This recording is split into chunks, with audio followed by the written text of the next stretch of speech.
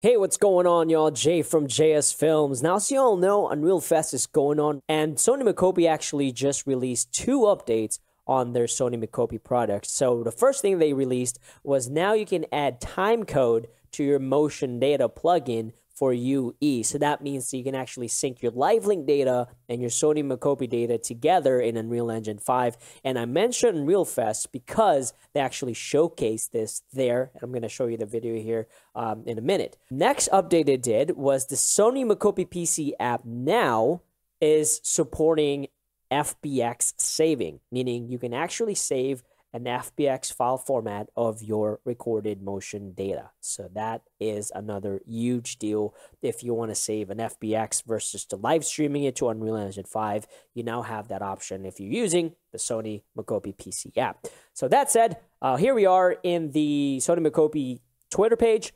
Here's the demonstration of that data being live streamed using timesync, which is better than not doing timesync, and I'll explain that here in a second. So if I press play here, there you go. There we go. So his motion is synced with his face as well as the body.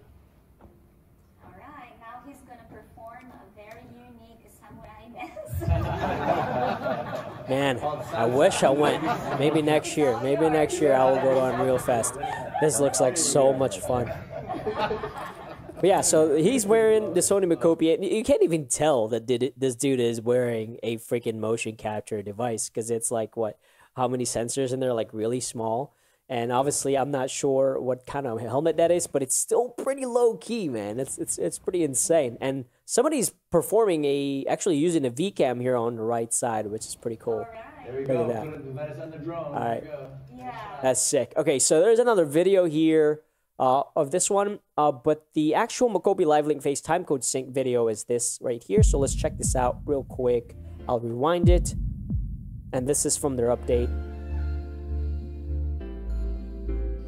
So now you can see that the live link face is going, and the body is going with it as well.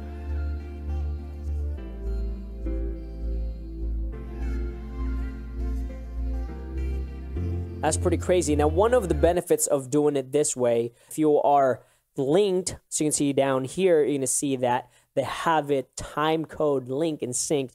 That means that it doesn't matter what you're doing in editor.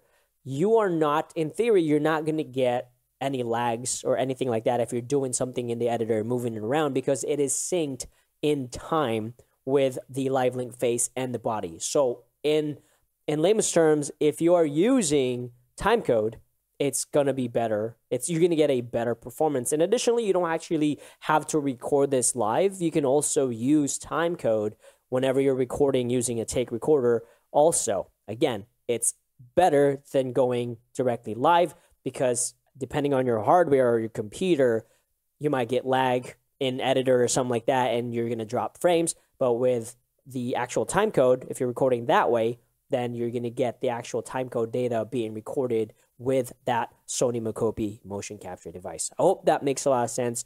But yeah, that's pretty much it for this video. Just 2 major updates for the Sony mocopi device. As you all know, that's my mocap suit right now. That is it. That's the one I am mainly using for my Fortnite experiences and short films or whatever. So that's why I am strictly watching Sony mocopi a lot right now. That said, until then, I'll see y'all in the next one. Peace out.